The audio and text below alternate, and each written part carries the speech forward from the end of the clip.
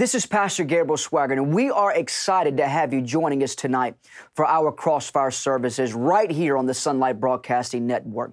You're going to hear music that's going to be uplifting to your heart, preaching of the Word, anointed, I should say, preaching of the Word that will change your life. So stay right here on this channel for a great Crossfire service. We're going to go to music, then we're going to come right back with the preaching of the gospel. So don't move a muscle. We'll be right back.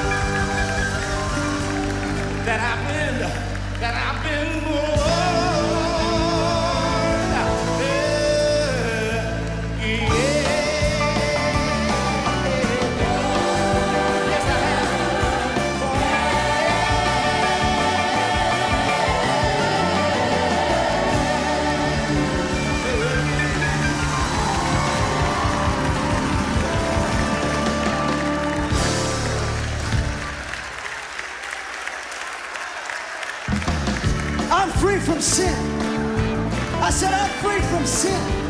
Are you free from sin tonight? Are you born again tonight? Come on, one more time.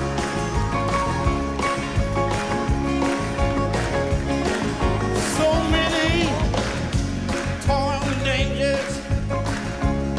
Well, Jesus has brought me through. He can open blinded eyes. He can make the lame walk. Well, there's nothing too hard for God to do. Now the time that we must seek Him, let Him feel the soul within. He'll make you whole, and His presence fills your soul. Then you'll be born again. Well, you must stand that fire. Well, my prayer, don't turn it back. Well, that kind of experience, but of you, that makes you move, makes you shout, makes you cry, 'cause it's real. Yes, I do, the Lord and love, and my soul, and I guess it is. Jesus' name, I'm free from sin, and I know that I've been born again. Hey, you must have that fire. Well, that prayer, turn it back. Oh, yes, it is that kind of experience that you, that makes you move, makes you shout. Well, I've got my hand, yes, I do, Lord. Hey, and my soul, and I can listen. Jesus' name, I'm free from sin and born again. I'm free from sin and born again. Yes, I am. I'm free from sin and I know that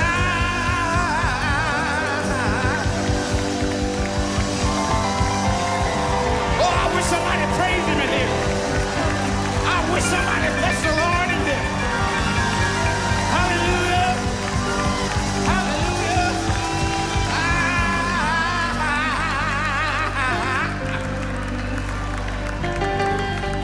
Do you know? Do you know? Do you know? Do you know? Do you know? I know that, I know that, I know that, I know that, I know that, I know. Woo!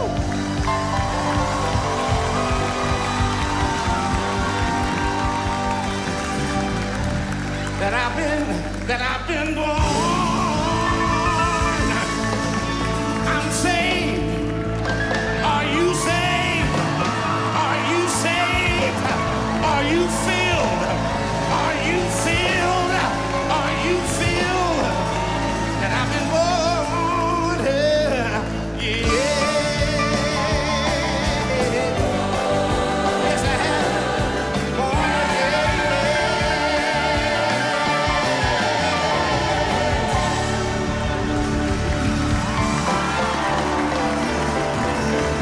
Well, Lord.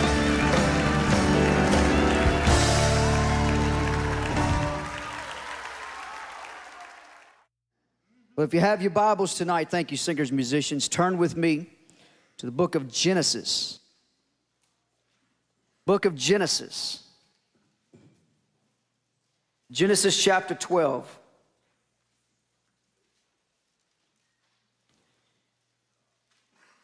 Genesis chapter 12. Turn me down just a little bit if you can, Caleb. I'm going to read just a little bit more scripture than normal tonight, but it's for a purpose. Genesis chapter 12, beginning in verse number 1. Now the Lord had said unto Abram, Get thee out of your country and from your kindred and from your father's house unto a land that I will show you. And I will make of you a great nation, and I will bless you and make your name great, and you shall be a blessing. And I will bless them who bless you, and curse him who curses you. And in you shall all families of the earth be blessed. You're blessed. I said, you're blessed.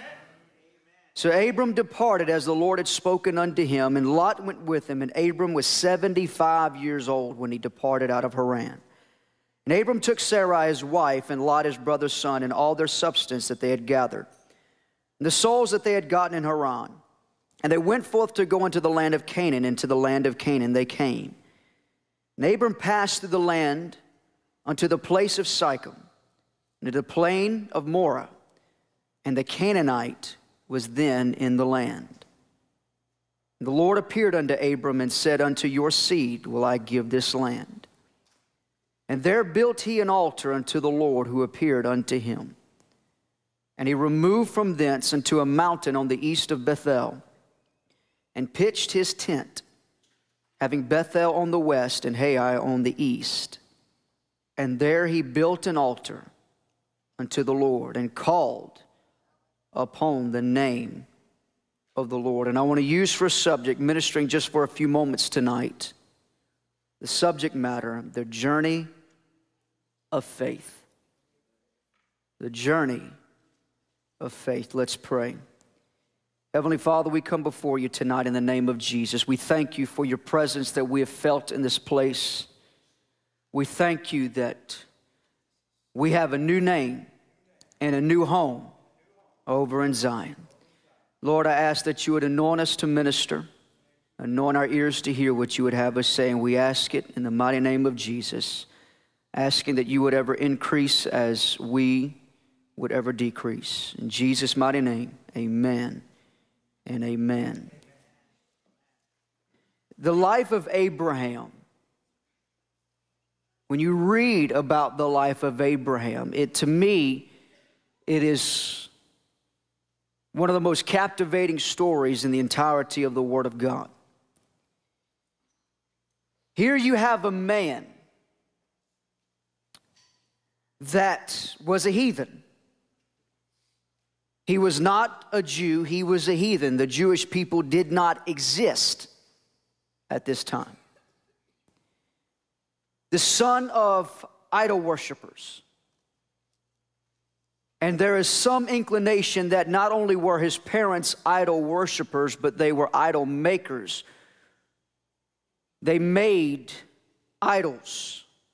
In particular, the moon god Ur. They lived in a place called Ur of the Chaldees. They worshiped the moon god Ur. But somehow, somewhere along the way, at least logically, you'd have to come to this conclusion that somehow during this time, were all of his family members who were idol worshipers, all of his family members who were a part of this religious effort, worshiping a God that did not exist. Somewhere along the way, he became disillusioned. Somewhere along the way, he had to have asked the question to himself, what is the purpose of worshiping a God that can neither speak, that may not hear what we say, that I've never seen up close except for this wooden figure, this wooden trinket? Does he really even look like this? And somehow, some way,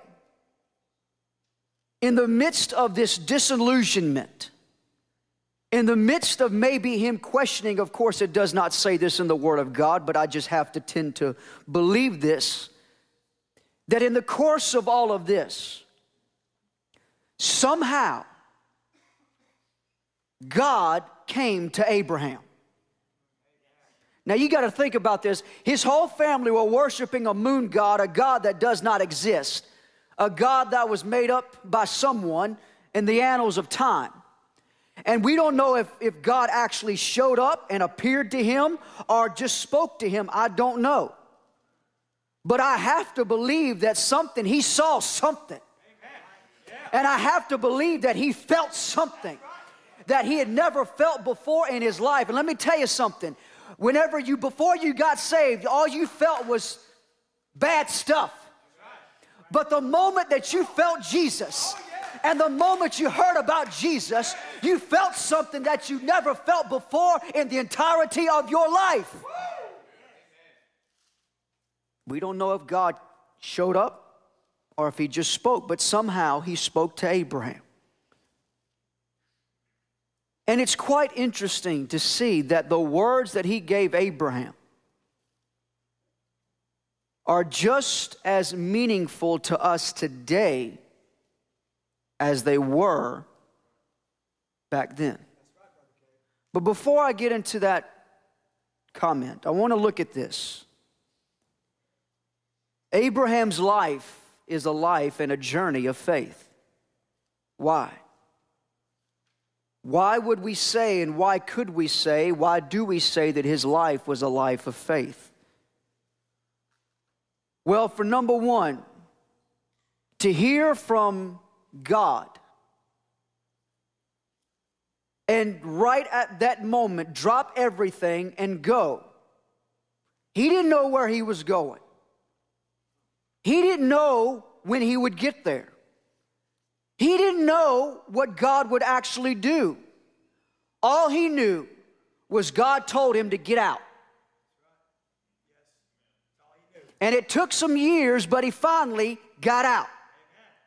It's not, well, let me change it. It is difficult at times when the Lord tells you to do something for us to actually follow that word and go after it and do it. Sometimes we feel in ourselves that we're not worthy of that, or how am I supposed to do this, or how is it going to happen, when the Lord just tells you to do it. Talk to me now. Come on. Yes. Oh, I wish I had somebody in here that understands what I'm talking about. Got one. Chad makes it easy to preach. I'm just saying, you know. If we could just have some more people like him, it'd make, boy, I'd tear the roof off this joint.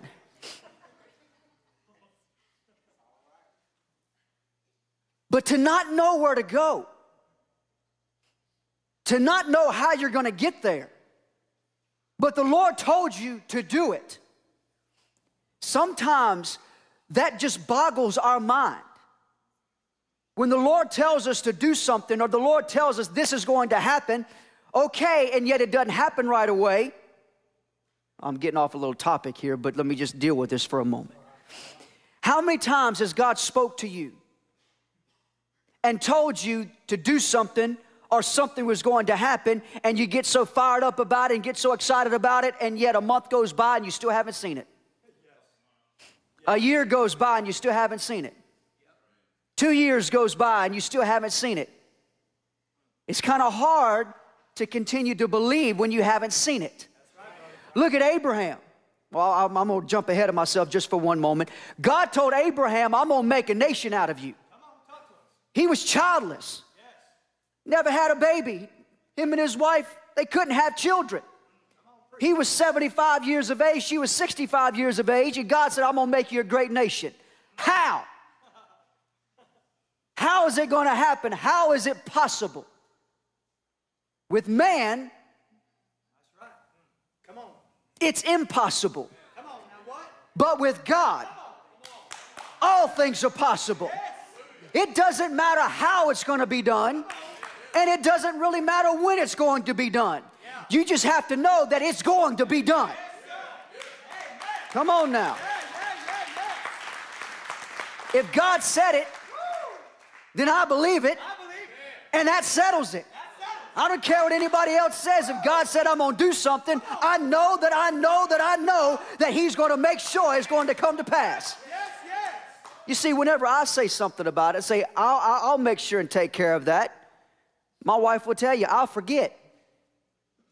Somebody would tell me, my secretary would tell you, my sister-in-law will tell you, my kids will probably tell you that if Daddy says I'm going to do something, more than likely Sam has told me many times, Dad, did you forget? I'll give you a perfect example.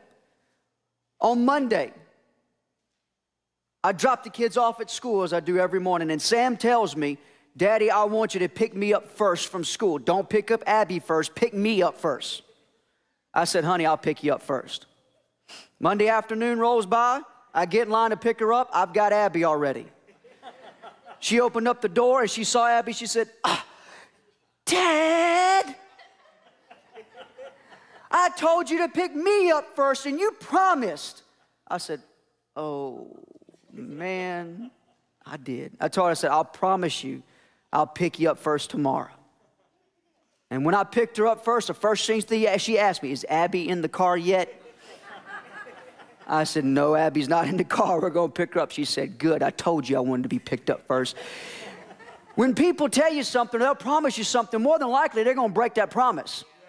But when God tells you something, when God tells you that He's going to do it, when God tells you that I'm going to bless you, when God tells you I'm going to perform a miracle, when God tells you I'm going to move your mountain, when God tells you I'm going to provide for you when nobody else will, no matter what may happen, you better rest assured that God said He's going to do what He said He would do. He'll provide, He'll move, He'll bless you, He'll make a way where there seems to be no way. He'll tear down that mountain when it's standing right and staring at you right in the eyes, daring you to go through it. God said, I'll make a way. I will make a way, and He'll provide a tunnel in the midst of that mountain so you can walk through that mountain. God said He'll do it, He'll do it. But this journey that Abraham embarked upon, the journey of faith, when you read of this journey, understand that you're reading your own life. I'm reading my own life, because this journey that we began at the moment of salvation, it is a journey of faith. It all started with faith. It began when God appeared unto Abraham. His name was Abram back then. And told Abraham, get out of your country. Leave your kindred. Remove yourself from your father's house and go to a land that I will show you. We see in this journey of faith, before I get to my first point, 3 plans in action. You'll read about God's plan for Abraham, what He wanted for Abraham, what He desired, and that's what we're going to be looking at tonight. But at the same time, you're going to be looking at Satan's plan for Abraham. Understand, God does have a plan for you, but so does Satan. Satan desires you. Jesus told Peter, Satan desires you to sift you as wheat. His desire for you is to steal, kill, and to destroy. His desire for you is to destroy your life to where you have nothing to show for it except a bad habit, except sin, except deception, except death, except destruction. But you also have a third plan. You have God's plan. You have Satan's plan. But you have a third plan that you read about, and that's Abraham's plan, what he wants for himself. And you're going to read and you're going to find out that in your life, not only does God have a plan for you, not only does Satan have a plan for you, but many times we have a plan for ourselves, what we want to do. And that oftentimes gets in the way of what God wants to do.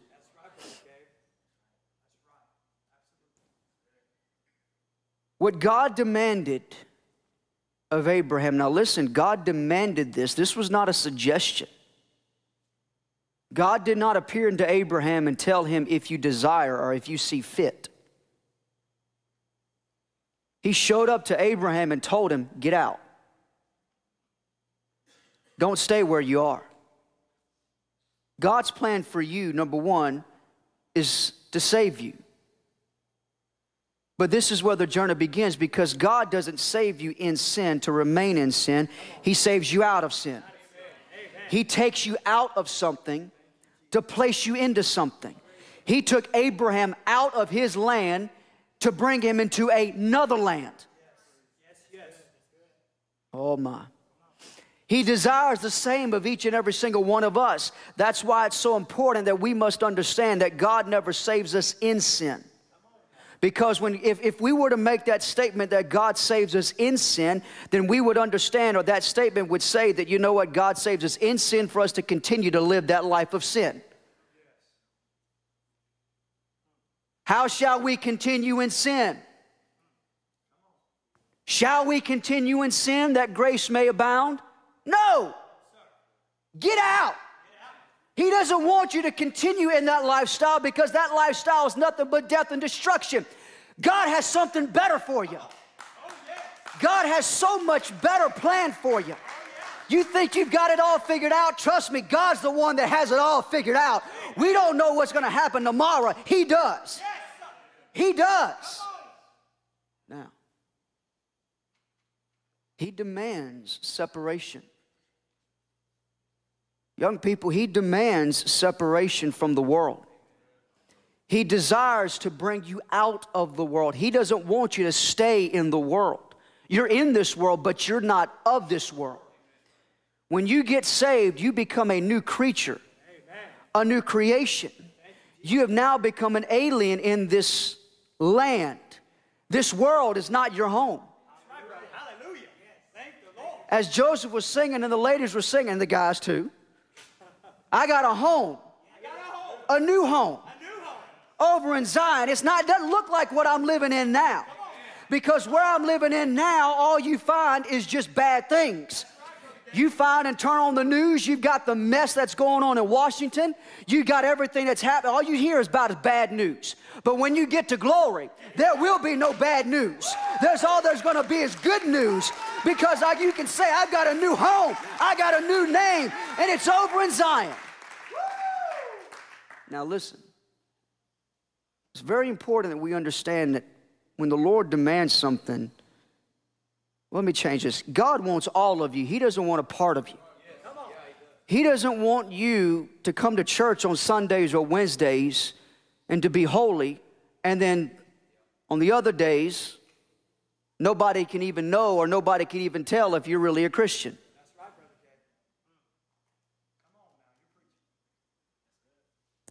He wants all of you.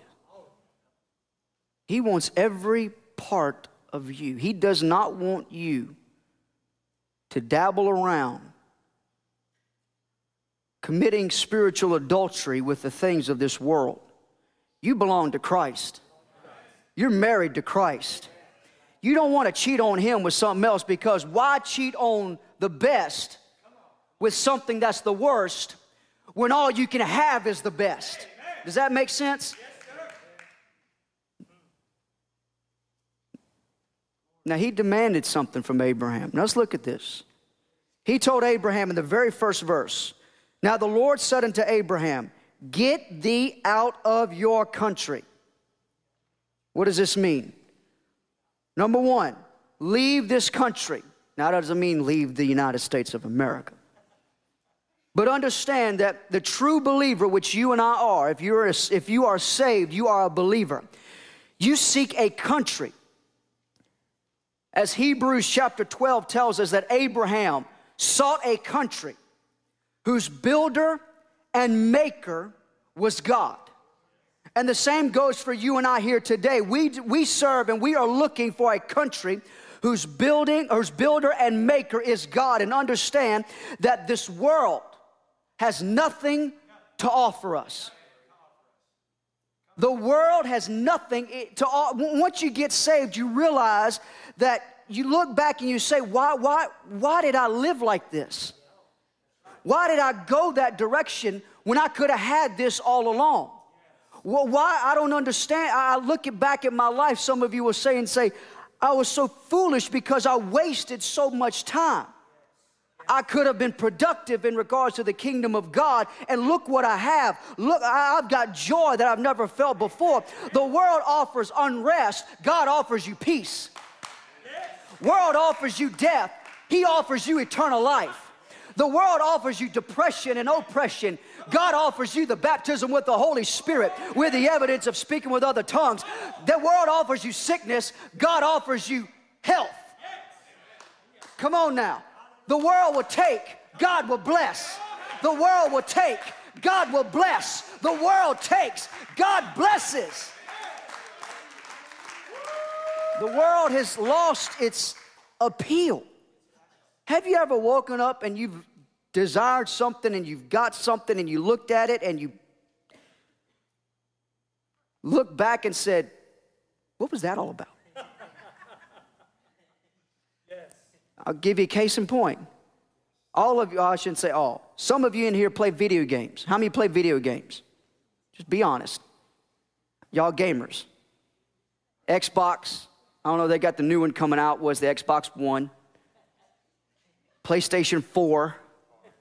Man, whenever I was growing up, Nintendo, that was it, man. Oh, yeah. No, not Super Nintendo. I'm talking regular Nintendo. I'm talking like you had to press the game in, press it down. If it didn't work, you had to bring it up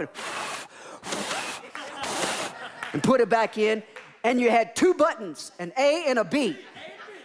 You had a select and a start, and you had a up and down and left and right. That's all you had. Now you've got like A, B, X, Y, D, F, and G, and you know, A minus and B whatever, and then you've got directional pads, you got screens, and you've got, you know, buttons on the top, buttons on below. I mean, you got buttons everywhere.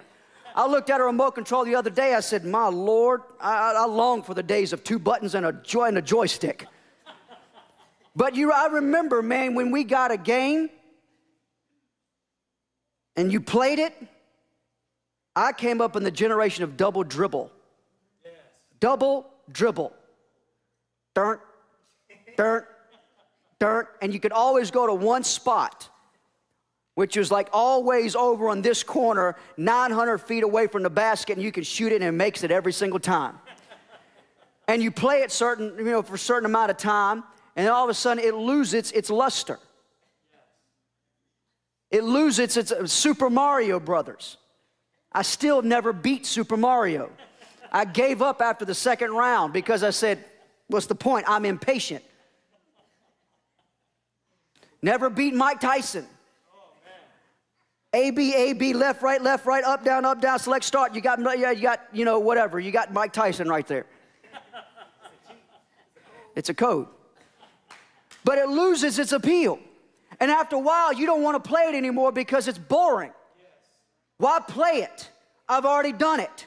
It doesn't, what's the benefit of it?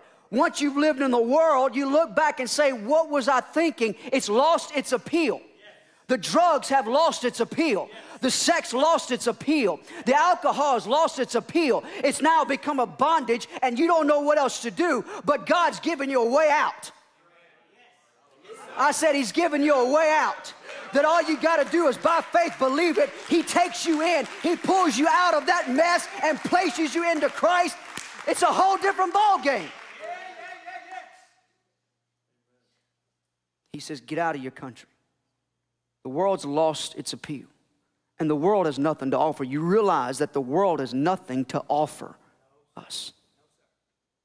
But then not only does he say, get out of your country, which is pretty strong. He then makes a statement. He says, and from your kindred. What does this mean? Does this mean that now you have to leave your family? No, really what this means is this. You now belong to Christ. Even though you love your family, what Christ wants takes precedent over what anybody else wants. And that's something that most don't want to do. Most, they may get out of the world, but when it comes to this, you know, Jesus said, if you love your father and mother and brother and sister more than I do, you can't belong to me. What is he saying there? He's not telling you to love your parents. Love your brothers and sisters. He's just saying this, that even though you love them, you now belong to him. And what he wants takes precedent over what anybody else wants. And the next one takes it a step further. Leave your country, leave your kindred, and leave your father's house. What's he saying here? There's something that every parent wants the best for their child. Every parent wants something, they want their child to be successful. And some parents have marked a path for their child to walk in. But when that child becomes a born-again Christian, it's no longer really what the parents want and the path that they've chosen. It's God's path. And many times, or all the time, God's path, well, many times I would say, many times God's path is nowhere near what your mom or dad want. Some of your mom and dads want you to be a lawyer, a doctor, surgeon, basketball player, athlete, whatever. If God wants you to be a ditch digger, that's what you should be. Because there's more in that than anything else that man has to offer. You may have the riches and you may have the wealth, but you've got no peace. But you may be on the bottom of the totem pole, and if that's what God's called you to do, you're going to have so much peace, you don't know what to do with it. In the midst of all that, you can say, I'm doing what God has called me to do. Amen, amen, amen. And that's in another area where most people say, wait now. This is where most people hold back and say, Lord, I love you, but I'm not going to do that. Can I be honest with you? I battle that same thing. I was saved when I was 5, baptized with the Holy Spirit at the age of 8. I knew at the age of 8 God called me to preach. I knew it. When I became a teenager, I fought it. When I was in high school, we had a lady. She was not from here. She was from, I believe, one of the islands. Trinidad or something like that. Her name was Miss Claire. We called her Mama Claire. She was about that tall. And every day she worked the lunch line. And every day when I went through the lunch line in school, she'd walk up to me. She said, "You're going to be a preacher." I said, "No, I'm not." She said, "Boy, shut up, you are."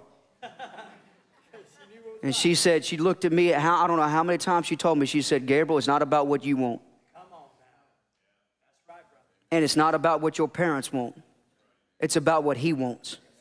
And he said, "Gabriel, you better do what God's called you to do." And I said, "Mama Claire, you're going to have to get somebody else to do it." She said, "Nuh-uh, you're the one." I said, "No, ma'am, I'm not." She said, "Yes, you are. Don't argue with me." And if you don't know Mama Claire, understand, whenever she said don't argue, you don't argue with her. Because she'll spank you. She will. Every day, 14, 15, 16, 17, senior in high school, sitting in the lunch line or sitting on my lunch table, and she would purposely walk over to where I was and tell me, "God's called you to preach." And I said, "Mama Claire, he may have, but I'm not doing it." She said, "Yes, you are." She said, "It's not about what anybody else wants. It's about what God wants, and he wants you to preach, and you're going to do it." And I said, "No, I'm not." In college, 18 years old, still feeling that call of God. And I said, "No, I'm not going to do it," because my excuse was, I know what the church is really like. I know what the church is really like, and I'm not standing in front of my peers and embarrassing myself. Not going to do it. And I remember sitting there in my car about 10:30 at night, heading home. I was visiting a friend. Driving home, I'm sitting there in my car. I was right on Bluebonnet Boulevard, right underneath the train tracks on that dip. And when I got to that dip, I just said in my heart, I said, "God, I can't do this. I know you've called me to preach, but I don't want to do this because of the shoes I have to fill. I cannot fill the shoes of my grandfather or my father. I can't do it. And I promise you, the Lord spoke to my heart. He said, Gabriel, I didn't call you to fill their shoes. I called you to fill your own. And when he said that, I said, Lord, I know what you've called me to do, and finally I'm going to do it. He said, I've been waiting on you to say that. You know, it's not about what this whole thing is. He was trying to tell me it's not about what you want. You may want something for your life, but it's really not about what you want. It's about what he wants. You may want to marry somebody, but God may say, we're not going to do that. That's not the one I want you to be with. You may desire something, and you say, God will say, that's not what I want.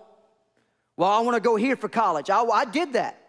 I went to, how many colleges are there? 1, 2. I went to 3 different colleges before I found the one that I was supposed to be at. Well, I was supposed to be at the second one, and I left it, only to come back to it 3 years later. I ran from it. Even then, I was still running from it. But that call, that draw was still there. That call was still there, and finally it had to take me running my head up against a brick wall several times for me to finally say, Lord, I give up. I give up. And it's time for some of you to just give up in a good way and just say, Lord, I'm going to do what you've called me to do regardless of what the consequences are. Because let me tell you something, whatever you may think consequences are, they pale in comparison to the blessings that God will give you. I got to hurry. He said, leave everything. It took some time for Abraham to do it, just like it takes all of us to do it. But finally, he left. But I want you to look at when God had a plan, when he saves you, he brings you out of something. And in this salvation experience, when he brings us out of sin, the very next step, the step that he brings us into is a step, and the step of blessing. You remember when you got saved? Some of you remember whenever the day you accepted Jesus Christ as your Lord and Savior. Some of you, it's been so long ago you forgot. But some of you remember. It seems like yesterday to some of you. Well, next thing you know, the blessings of God were just pouring down all around you. I mean, you were being blessed. You were being blessed like you'd never been blessed before. I mean, things were starting to happen. God was opening up doors. God was providing for you. God was making ways for you. God was doing this. He was doing that. He was moving upon you. He's speaking to you. He's dealing with you. And it's blessing. You got to understand, God's a blessing God. He wants to bless you. He told Abraham, Abraham, not only do you need to get out and go to a land that I'm going to show you, but here's what I'm going to do. He said, I'm going to, number one, the first promise he gives to Abraham, I'm going to make you a great nation. My Lord, that should make you shout. I'll bless you. I'll make your name great, and you shall be a blessing. That's the first promise. You look at that word, blessing. What does the word bless mean? Come on, tell me. Increase. How many like increase? How many love decrease? You like increase, don't you? Blessing means increase. Abraham was childless, couldn't have a child, and it all depended on him having a son. And God says, even though you're childless, I'm going to make you a great nation. I'm going to bless you so much you won't know what to do with. I'm going to make your name great, and guess what? Because of his blessing, it fell down to us. Because of his blessing, it came down to you and me. Because of what happened to him, you and I, we got on the tail end of it. Because he said, I'll make your name great. I'll make you a great nation. Guess what? You're a part of it. It's called the blessings of Abraham. Abraham believed God, and it was accounted unto him for righteousness. The same way that he got saved is the same way that you got saved, is the same way I got saved. And guess what? That's the greatest blessing of them all. He wants to bless you. He gives him 3 promises. Number one, I'm going to bless you. I'm going to make your name great. I'm going to do so much for you, you won't even know what else to do. Then he says this, verse number 3, promise number 2. I'm hurrying. And I will bless them who bless you, and curse him who curses you. That's promise number 2. When you give to the right work, oh, it's real quiet now. When you give to the right work, he's going to bless you. This also speaks for Israel, but it also speaks for every single one of you. You are guaranteed blessings because of Jesus Christ, not because of you, but because of Jesus Christ. I'm trying to hurry. The third promise found in verse number 3, and in you shall all families of the earth be blessed. You're blessed tonight. You're a part of this covenant that God made with Abraham. All of this, if you really want to look at it, this whole promise would lead to the formation of the nation of Israel. And on top of that, that greater promises signify the birth and the coming of the Messiah, to do for us what we could not do for ourselves. Now listen, I'm not going to be able to finish this. We're going to move it on to next week. Because when God saves you, he begins to bless you. But you can't just stay on blessings. Now, God blesses you every single day. But you just can't stay there. God has to test you. Because whenever Abraham arrived in this land, the first thing he noticed was the Canaanites were there. There's always going to be some Canaanites, the flesh, that's just trying to steal what God has given you. You know, this is a perfect example of Satan trying to move you away from God's inheritance that he's given you. Your inheritance, my inheritance, everything that God's given you was because of what Jesus Christ has done. And Satan's not going to rest until he tries his best to move you away from what God has done for you. He will do what he can to move you away. So don't be alarmed whenever you start this journey of faith. He brings you out of something to bring you into something.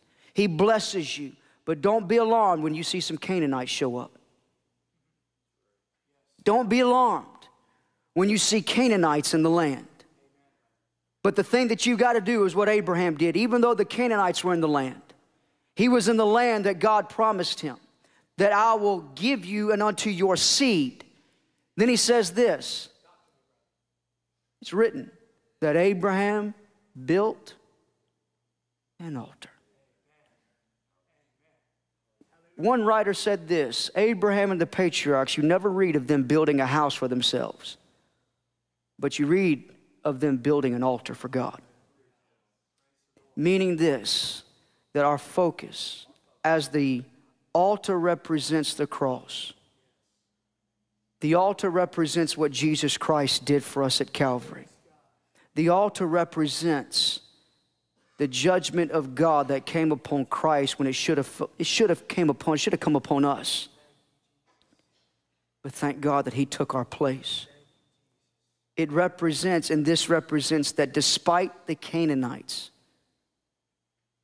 despite the distractions and the test, if you will, Abraham's focus was not upon himself, but he was upon that altar. When you make the cross of Christ the center of your faith, the center of your life, the object of your faith, despite hell, despite Canaanites, despite Hivites, despite termites, despite everything under the sun, when your faith is anchored in Christ and what he did at Calvary, despite all of that, that is your key, that is your source of victory, that is your source of blessing, that's your source of hope, that's your source that even though everything may be going wrong, that is going right, and that will never go wrong. When your faith is anchored in Christ, I'm closing, sing musicians, make your way back.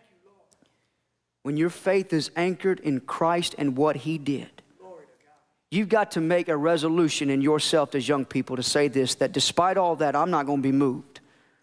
Because what God has done for me, it'll last until the day that I die.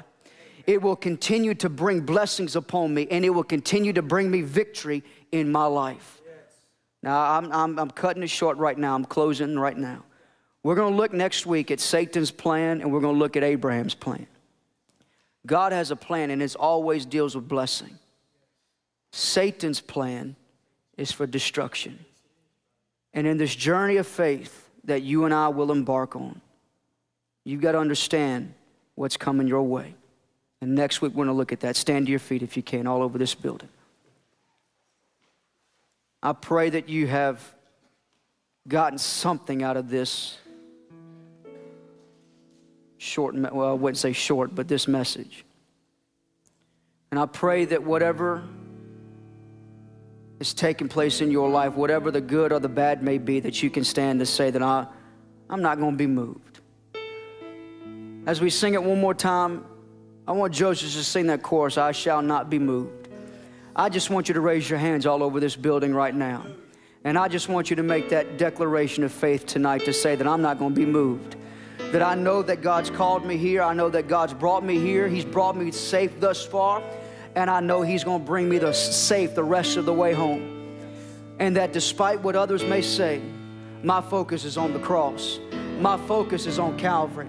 My focus is on what Jesus Christ has done. My focus is on what Jesus Christ has done for me. And as we sing it, let's just raise our hands all over this building. Sing it right now. I shall not be, just like a tree that's planted by the waters. Say it right now, I'm not going to be moved. Sing it one more time right now. I shall not be, Come on, sing it now.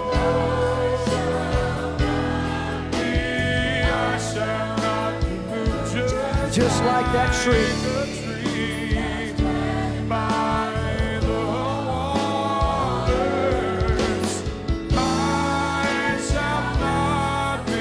Just one more time before we dismiss.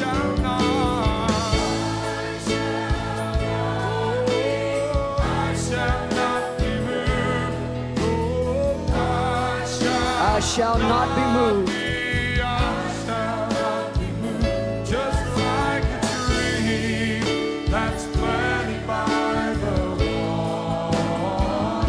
Sing it now.